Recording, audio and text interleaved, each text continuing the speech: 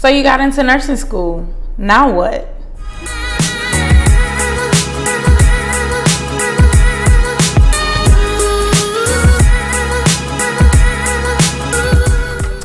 So today's video is going to be about what's the next step after getting accepted into nursing school. So I have been in nursing school for the last year. And I'm in my last term, or second to last term. This one is about to end in a couple of weeks.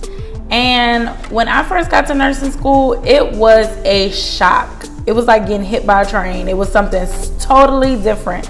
Even though I've been to college, I've taken exams in college, I've passed college courses and everything like that.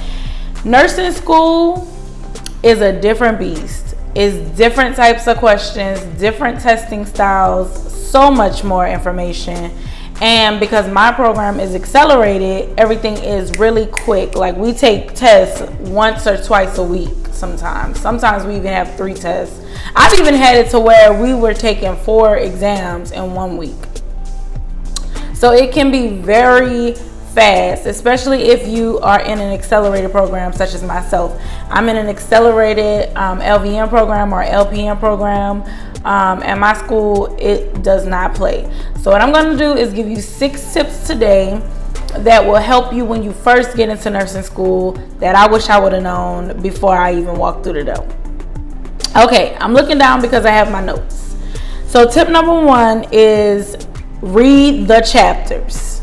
As soon as you get your syllabus and you know when that first exam is going to be, start reading those chapters. You want to get started ahead of time because you want to have time to read the chapters more than once. If you only read it one time, you're going to miss a lot of information, and it's usually the information that they put on the exams, the little stuff that's in the fine print, the stuff that's in the graphs, the stuff that's in like little tables and stuff like that. That's the stuff that they put on the exams because they want to make sure that you actually read that book. So read. I can't stress that enough. Read. You have to read. This is not like regular college where you can just listen to a lecture, watch a PowerPoint, this, that, and the third. No, it's not gonna cut it. I learned that my first exam in my nursing fundamentals class, and I bombed it because I was like, oh, okay. I listened to the lecture, I went over the PowerPoint, I thought I was ready. Then I got to the test, and the questions, oh my God, the questions themselves were a beast. That takes me to my next tip. Do NCLEX questions. Invest in you a good app to use to do NCLEX questions on your spare time. Even when you like just sitting, if you catch the bus, if you're sitting on the bus, do some NCLEX questions on your phone. If you're just laying on a couch, do NCLEX questions while you're watching TV. Just do at least 10 questions starting off a day of NCLEX questions, because it's going to help you on your exams, because it's going to get you familiar with those styles of questions. The styles of questions that they actually test you on each exam are NCLEX questions. They're NCLEX style questions. It's not just going to be black and white, like what color, how do you spell blue? No, it's going to be like the rainbow color. Like it's crazy. If you've never seen these types of questions before, it is definitely recommended that you start off by trying to do some NCLEX questions. My next point is get a study group. If it gotta just be you and 2 other people, that's fine. Most of my study groups, I would prefer for it to only be like me and 2 other people, because when you get a bunch of people, you all get to talking and you get off topic too much. You don't want to always study alone, because studying with other people, you bounce ideas off of each other. You holler out different information, and maybe you missed that information while you were reading, but that other person didn't. Well, for me, for example, one of my friends, she always comes up with like little sayings. Like, for example, when we were studying the cranial nerves, and she was talking about the olfactory nerve, which is for smell. She said, "Oh, funky ass," for olfactory, and I never will forget that again. I would never forget that, because olfactory, oh, funky ass, like It's great. Like, and she does that for everything, and that helps me a lot because I don't really come up with those types of things, but that it really helps me, like different mnemonics like that. I don't think that's a mnemonic, but you know what I'm saying. But yeah, a study group is perfect. I love studying with other people because for me, if I'm hollering things out and then they're responding, for some reason it helps me retain the information like that. Before every exam, my entire class, is only about 10 of us, we sit in the classroom and we just start hollering out, what is such and such? What is this? What is that? And then we take the test, and most of the times that helps me tremendously because it's like that last minute thing that somebody said was definitely on the test and I didn't even know it before, like 20 minutes before we took the exam. So it's perfect. So the next thing you want to do is when you're taking exam and you're going in for the first time in that class to take your first exam, you want to start off strong. Never say, oh, it's just the first exam, I could fail this exam, or I'm not going to study that much, it's just the first exam, I'm just going to take this test to see what it's like. Because you want to start strong, because as the semester goes on, or the term goes on, the tests do get harder. They get harder. So if you start off strong, you have that cushion. If you start off low, so let's say you start off with a 65. Now every grade that you get, you're trying to bring that grade up. Whereas if you start off with an 80, a 95, every grade that you get, you're trying to keep that grade up instead of you're fighting for points trying to bring a grade up. So definitely start off strong. Study hard for that first exam. You know, study hard for all of your exams, but make sure that first exam that you start off strong. Also, don't just neglect homework. Don't neglect homework. Don't neglect any quizzes because you're going to need those points. You want that cushion. Even though they're only a small percentage of your grade, you want every point that you can get. Trust me.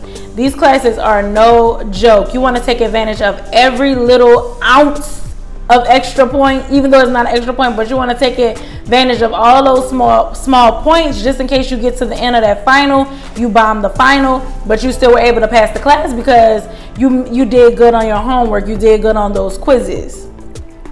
So my next point is study a little bit every day. I mean, I know that when you're in nursing school, you're really stressed out. You know, you don't have a lot of time for everything. You might be taking more than one class together like we are. We take 2 classes at a time. So you have homework for this class, you have homework for that class. What you want to do is study a little bit every day. At least read a chapter a day. So, and start as soon as it's time to take that exam. Don't wait till 2-3 days before it's time to take the exam to start trying to study. No, you want to start as soon as your teacher starts that lecture. And if you can, you know, the day before she lectures, read the chapter. Study a little bit because you want to use all the time that you can to gather as much information about the subject that you're being taught so that you can pick up a little bit every day and you don't have to hurry up and cram on the last day for the exam. That is sadly my downfall. I don't like studying ahead of time for some reason. I retain more information when I do it maybe 2 or 3 days before the exam. If it's like a week ahead of the exam, I can't study. I can't just be like, okay, I'm studying.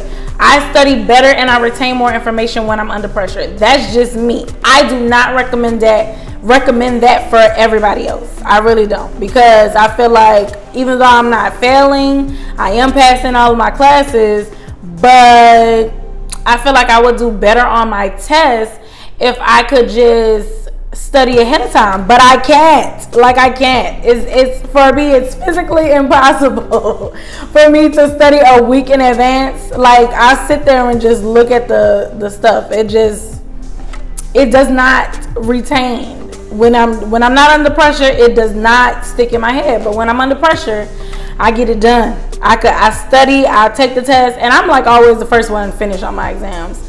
Like, it's crazy. And I mean, I study, don't get me wrong, like I do study, but if it's not 2 to 3 days before the exam, it's not gonna get done. What else? Oh my God, this one right here. I don't know how everybody else's school does, but my school, they teach you your skills mainly when you first start the program. So your first 2 terms is where you're going to get the bulk of your skills. So with that being said, by the time you get to Med Surg 2, you're no longer going to be learning skills. Your last skill that you actually learn, the last class that you learn skills in is going to be Med Surg 1. So with that being said, you probably learned those skills 3-4 months in advance, and you haven't practiced. And my school likes to throw in what we call simulation labs, where they give you a scenario, you go in a lab just you by yourself, and you have to be the nurse, and you have to run through all of the skills that they told you to do on this particular patient. Well, if you haven't practiced your skills, you're gonna lose your skills. So definitely take time out of your day. If you have free time while you're just at school, not doing nothing, you're just talking to people, say, come on guys, let's go in a lab. Let's practice a nasogastric insertion. Let's practice doing heparin shots. Let's practice, you know, doing a catheter. Because I know for us, we learn inserting a catheter in the first term. So we haven't done that again. And you might say to yourself, well, I mean, that's what clinicals are for. Wrong. You don't do skills in clinicals. The only time you get to do skills is if you got lucky. We literally do ADLs every time we go to clinical. We basically do the job of the CNA. Now, I have gotten lucky in the past 2 weeks with my clinicals because I've been able to do things, but it hasn't been the bulk of my skills that I've learned. I still haven't done a nasogastric insertion on a real person. I've never done a catheter on a real person.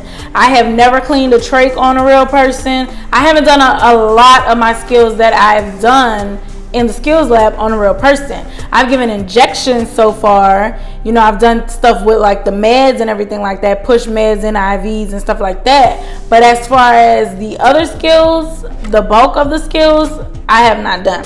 So I definitely recommend that you practice that outside of class because you don't want to lose it. You're a nurse. That's what you need. You need your skills. I mean, it is good to know all of, you know, the lecture and the didactic that they give us. But I mean, if you don't have your skills, like you're just walking around with a bunch of knowledge, but you have no way of actually, you know, performing a lot of the skills that you're going to need to do on a daily basis, especially if you work in like a LTAC or something like that. Because I know in nursing homes it's a little bit different, but yeah, practice your skills, y'all. You need your skills. But anyway, so that's all for this video. I will have other information for you guys because I've picked up a lot along the way. If you have any other questions about nursing school, please feel free to comment below. I do comment back. But don't forget to rate this video, leave a comment, and also subscribe to my channel and hit that notification bell so that you can know when I post other videos. Thank you. God bless.